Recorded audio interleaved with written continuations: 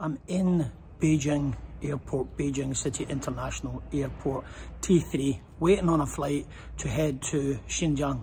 I'm going to a city called Urumqi, which is about 4 million in population. Remember, Xinjiang is a massive, massive province.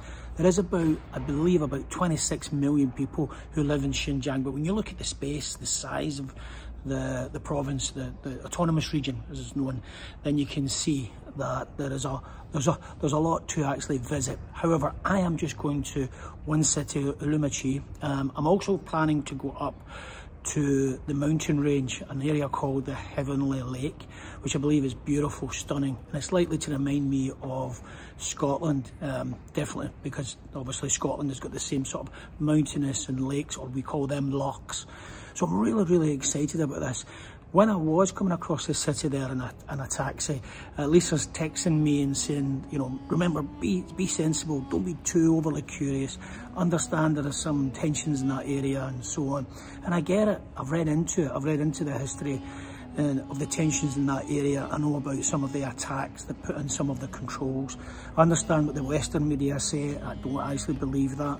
I do think there was some support put in that area to help people come through a very dark and challenging time where there was some extremist activity there, very similar to what we saw in the West. Difference here is there's a investment in support and education and so on. In the West, what did we do? We bombed out of countries, Iraq, Libya, Afghanistan and so on. So yeah, there's a little bit for me when I read some of the foreign media talking about Xinjiang. I always think, you know, there's a reason why you're stoking that fakery, and that is because, as usual, political stance. Anyway, I am going to stay clear of a lot of that. This is all I'm going to suggest and what I'm going to talk about on this video about that region.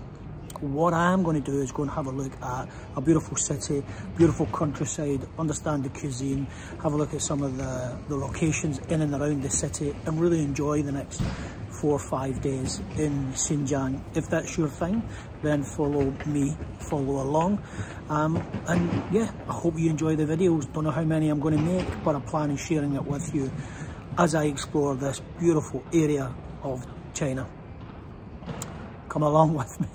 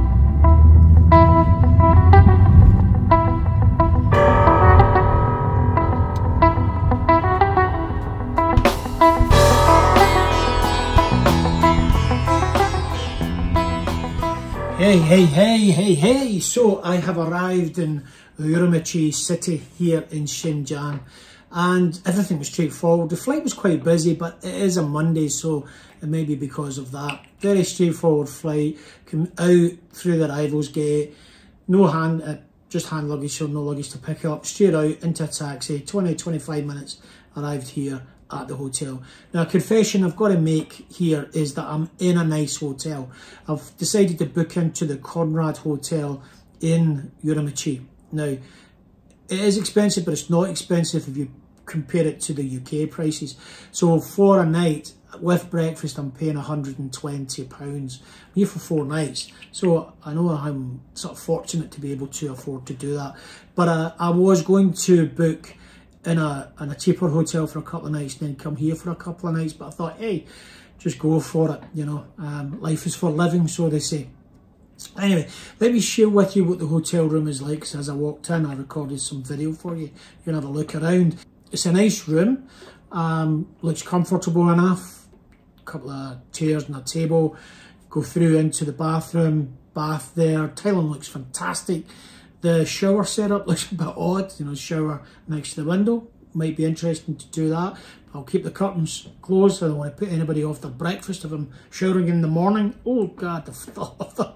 Anyway, and the rest of the bathroom area looks pretty cool. Go towards the toilet, as usual, Japanese design toilet. Awesome. Sting in the tail though when you use it. Ha ha ha.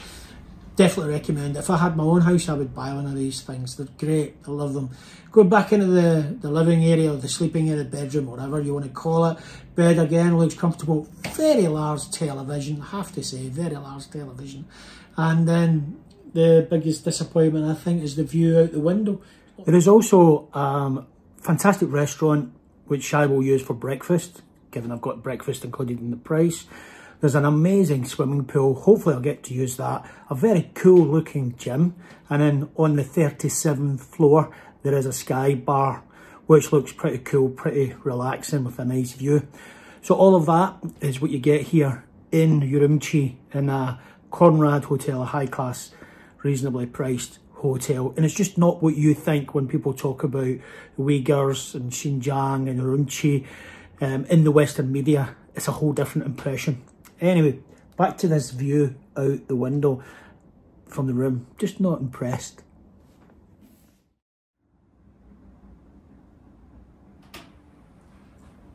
It's not the best view out of the window, but saying that, I do have to put it in perspective. I realise that I'm very fortunate to live the life that I have. It's interesting, I was listening to a podcast when I was coming over on the flight, and in the podcast the guy was talking about there's 8 billion people in the world, and if you're living in a developed country, maybe in the West, and you're living a half-decent life, then what's the chances of you rolling the dice again and getting the life that you've got now?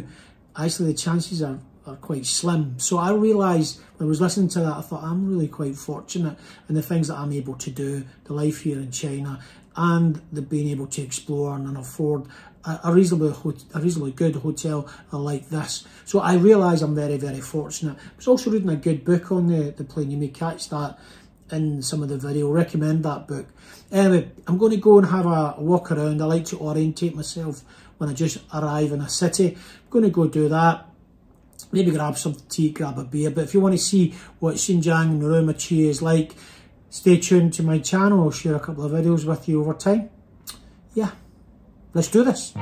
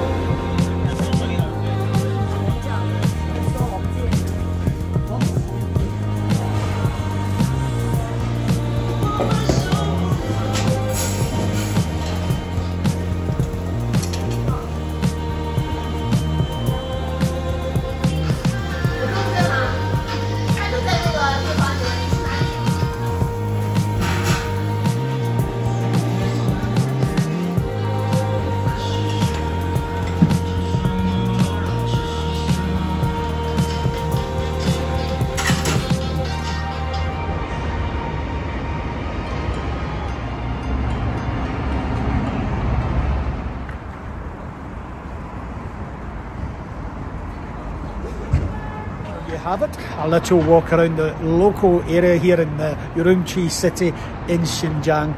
Stayed local. You got the feeling it's very much like any other Chinese city, shops, shopping malls, food. I actually stopped for a hot pot, which is kind of weird for this part of the world because I'm actually supposed to eat meat. That's the traditional kebab meat and so on. That's the traditional cuisine here. So quite stupid of me to stop for a hot pot, but I did want to share with you that this is very much typical city here in China. Same sort of feel, shops, malls and so on. Anyway, this is me, Ian, here in Urumqi. Saying to you, take care of yourself, take care of your family, look after your community, and as always, peace out. Oh, I'm away for a nightcap. I'm going to go up to the 37th floor and see what I can see. Anyway, catch me in another video. Take care.